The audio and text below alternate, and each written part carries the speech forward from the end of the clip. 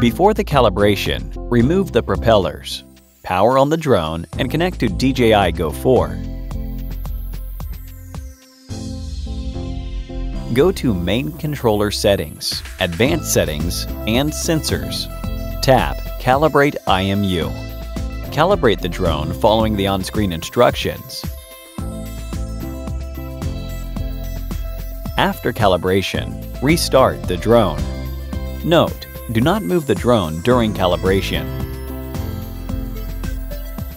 If the calibration fails several times, capture a screenshot of the prompt, export the flight controller data, upload it to a cloud server, and contact DJI support. Thank you for watching.